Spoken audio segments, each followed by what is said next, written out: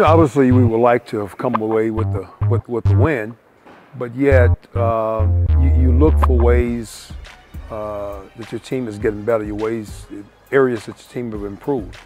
And we certainly saw that in both games. And Louisville was coming off their first win against a very good Western Kentucky team. And so we anticipated they would come out and sort of take us lightly, just human nature with the players, and we think that's what happened. We got to a slow start, but fortunately defensively we played pretty well, and then much like tonight versus Kentucky, we sort of gained some confidence and created some turnovers and made a game of it. And then tonight against a very good Kentucky team, I think we saw a similar situation where we turned the basketball over 5 times in the first 4 minutes of the game. After that period, we only had 7 more turnovers for the remainder of the game. And so again, there's a lot that we can build on, although we lost both games. As coaches, we would prefer if they had come together yesterday. That's just the nature of coaches, and of course we have a better idea for the challenges that lie ahead. Not only the #1 team in the country in Purdue, but just the outstanding teams that we'll face game in and game out in the SWAC.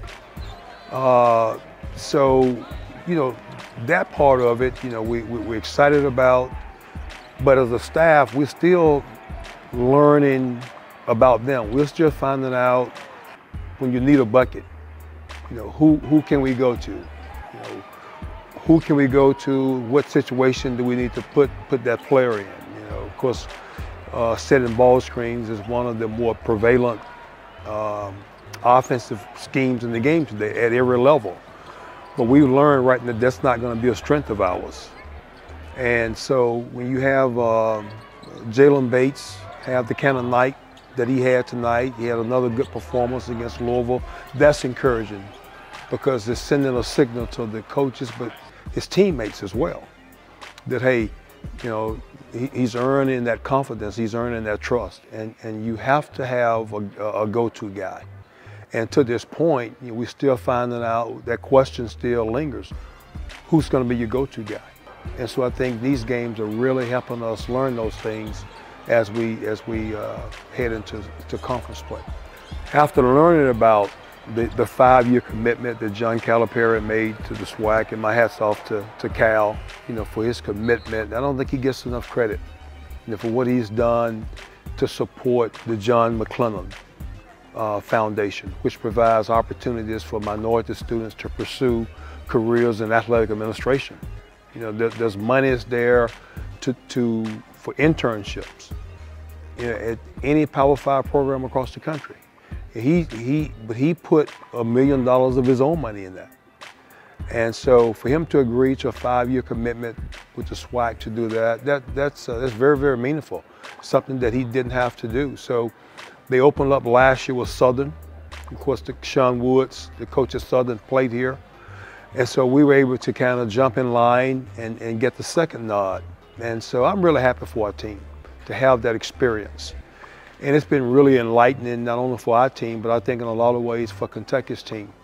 Both teams traveled to Cincinnati, Ohio on Monday, and both teams spent time at the Freedom Center, the Underground Railroad Museum, and not only the history of our country's past, but also so many problems that we're facing as a country, we're facing as a world today. Kids are still being treated unfairly, slave labor. There's still the sex slaves and all those issues. You still have too many people that's suffering of hunger. And so all of those things were just sort of reminders that we experienced in Cincinnati.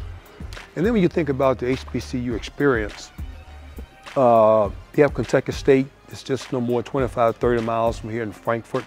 It's a Division II school. So then in Ohio, you have Wilberforce, you have Central State.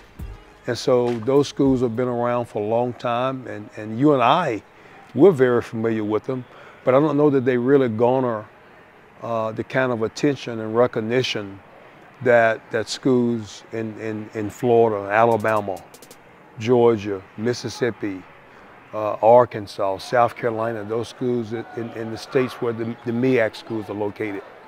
And so I think anytime that you can bring events, you can take part in events like this, I think it's meaningful not only to the participants, but to the people who's going to be involved in those games, going to be attending or supporting those events.